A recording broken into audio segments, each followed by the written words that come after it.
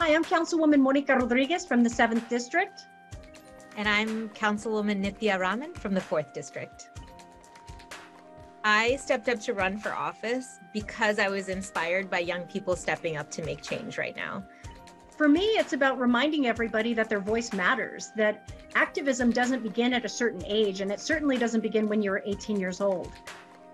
I think what, for me, this particular Women's Heritage Month has drawn attention to is really this sense of let's not forget the lessons of this moment, and let's make sure that in a year's time and in 10 years' time, that we're not still putting these barriers in women's paths as they're trying to work outside of the home, as they're trying to have balanced childcare and their professional lives, as they're trying to dig themselves out of poverty. Let us take away the barriers that I know a more active and more thoughtful government infrastructure can do. To have perceived that gender roles had really transformed substantially, that notion was killed during this pandemic.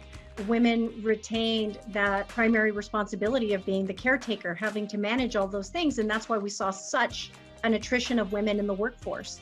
But I think to underscore Nithya's point, we need to fund universal childcare and make it equitably accessible for trusted sources. Women need to know that their children are going to be cared for and that they're going to not have to be forced into a position of making the decision of either being able to go to work and how to manage that and offset with childcare costs.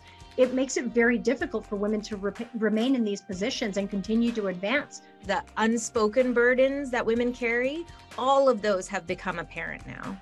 Women are still not making the equivalent, dollar for dollar earnings. We Latinas are still substantially, 63 cents to the dollar of what their male counterparts earn. Those are some of the huge disparities that we still need to work past. And this is why I've had a majority women staff. I've got 80% of my staff is comprised of women. 100% of my leadership team are women. And it's because we need to continue to advance that work and creating opportunities for women to lead. We can't go back to what was there before this moment. We can only move forward. And I think we have to hold on to those lessons and make sure that we're fighting for that change going forward.